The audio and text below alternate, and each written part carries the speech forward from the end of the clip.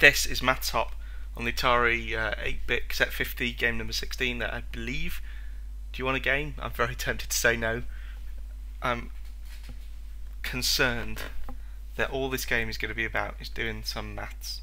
But I'll say yes, because that's the kind of guy I am. Here we are. There's a man at the bottom of the screen. I imagine if I get this question 3 times 5 right, he might hop.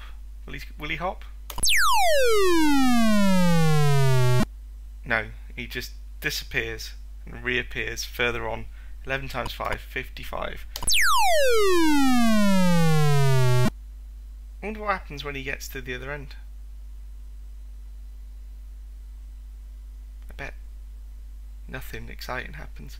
But I'll tell you what I'll do. I'll answer these questions, but I'll pause the recording so you're not having to suffer me answering maths questions for however long it takes him to get along to the other side. And there's quite a few steps there. I don't know, another 10 at least questions. So I'll see you in a second.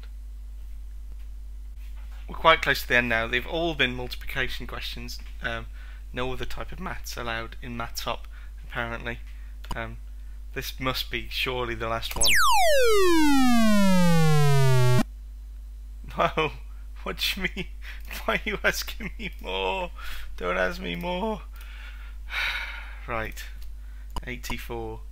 I've not used the calculator at all. I have no proof. I can't prove to you what I could if I kind of made a video of me doing this, but I'm not going to do that. You don't want to see my face. You want to see these terrible Cassette 50 games.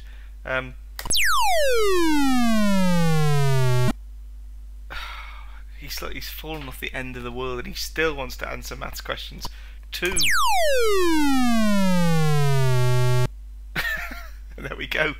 We're at the end. Brief message saying I'd won, and asking me if I want another game, which I most certainly do not. Goodbye.